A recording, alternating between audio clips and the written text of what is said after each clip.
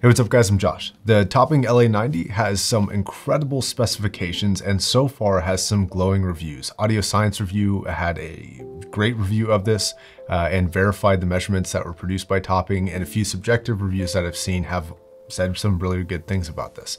Today, I'm gonna tell you if this is all hype and a spec sheet or if this is actually a good product for the money. Office, the audio store, did send this out for review. Topping has nothing to do with this review, and of course I'm not being paid or asked to say anything good or bad about this product. This is a subjective review, and I used the Emotiva T0s, the SVS Ultra Towers, and the Magnapan LRSs to test, and I also cross-referenced the amplifier against my SVS Prime amplifier. Now I also tested in a small treated room like this one and in my living room, which just has typical living room stuff. You know, supermodels, large piles of cash, things like that. This is a Class AB amplifier. This features 110 watts into 4 ohms. This also features some great specifications like 140 dB dynamic range, which is incredibly impressive, and THD numbers that are like 0.00007%, getting into the territory of Topping's headphone amplifiers, which have been leading the measurement game for a long time now. Now, I am not a person who believes that measurements are everything, which is why I do subjective reviews. I've never bought anything based off of its measurements alone. I think a good mix of both is something to keep in mind when you're making a purchasing decision on anything. Now, a lot of people might be asking if this stacks well with Topping's other offerings like their 90 line, which is what this is. Yes, it's a perfect fit. This is obviously black and not silver, but that's fine.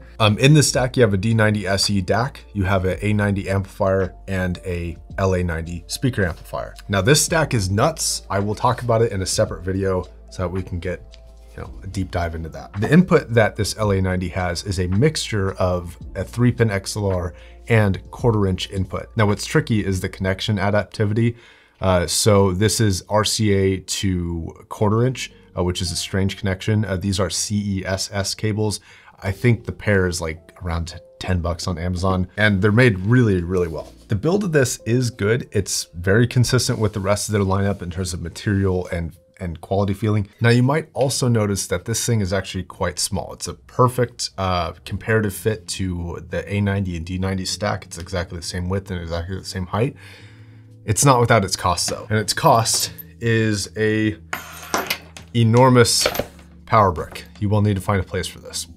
So that sucks. In terms of inputs, this has 3 of those XLR inputs, 3 separate inputs if you want. There's a stereo to mono switch, a low and high gain switch, and a volume versus bypass switch. So for features, this thing is pretty dry. Things like a remote or an inbuilt power supply or subwoofer output would be greatly appreciated in future generations.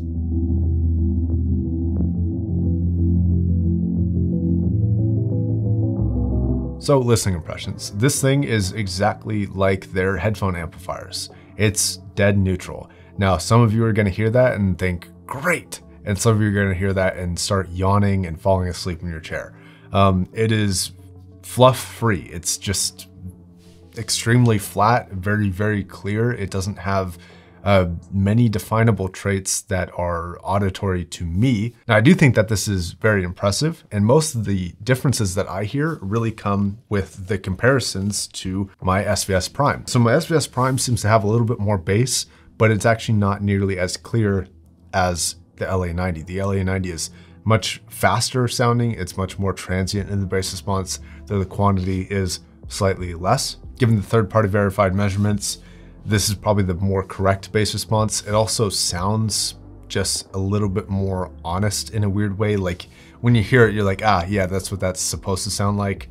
Compared to this one just seems a little bit more dramatic in the bass response, which isn't a bad thing subjectively, but objectively, I think that this is better. Measurements would also indicate so. Though the bass difference was really only noticeable on my SVS Ultra Towers, I didn't notice the bass difference on the T0s or on the LRSs. The T0s start to have their own bass problems just as a speaker before I got to being able to notice the difference here. And the LRSs really just don't produce that much bass.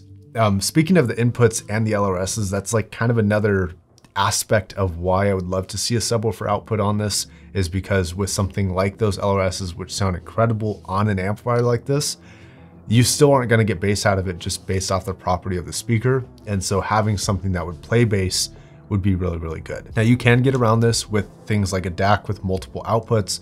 You could run RCA from the D90 into your subwoofer and the XLR into the LA90 and then that into your speakers. That is a way to get around it, but it's not going to be as easily volume controlled as this. You can get around it if you wanted your pre-outs out of the A90, for example, but still, I would have loved to see a subwoofer output for this. Now, in my interpretation of this, your speakers and room are going to be far more influential on the sound than this amplifier will be. You might be used to a speaker amp with a little bit more pizzazz or whatever, a little bit more treble, a little bit more tonal shifting, a little bit more distortion, a little bit more blah, blah, blah. And going from something like that to this might actually sound a little bit boring. And that's kind of the same way with their headphone amplifiers, which I love because their performance is just such an incredible benchmark. But with so many people in the hi-fi community preferring something with a little bit more flavor in it, I'm not sure if this is going to be well suited for every user, though that should not be considered a mark against its performance. Its performance is incredible. Listening to more obscure things like attack speed and tonality and sort of the space between instruments and sounds, this sounds as good as any other amplifier that I've tested in my system. So I'm very impressed with this. Let's talk about the power of this. So this is 110 watts into 4 ohms. So it's definitely not the strongest amplifier at $900. You can get much stronger amplifiers at much cheaper prices. Notably, you can run this in a monoblock option. I'm going to talk more about this in my conclusion, but it is notable that you can do that, though I didn't test that because I only have the one. So competition. As said before, there are amplifiers with more power and more features for less money. This SVS is a good example of both. Though when it comes to measurements, the LA90 stomps on pretty much everything in this price range, and it's kind of not even close. So if you're more into measurements than you are features, or you don't need the extra features or the extra power, then yeah, your choice is probably clear, depending on your needs. Now, also, if you include the price of speakers, depending on the speakers, I assume if you're buying a $900 amplifier, you're probably buying some pretty good speakers, even if you're running on a desk. You are getting into the territory of price where you're looking at some very, very, very good studio monitors like Neumann's or Genelecs.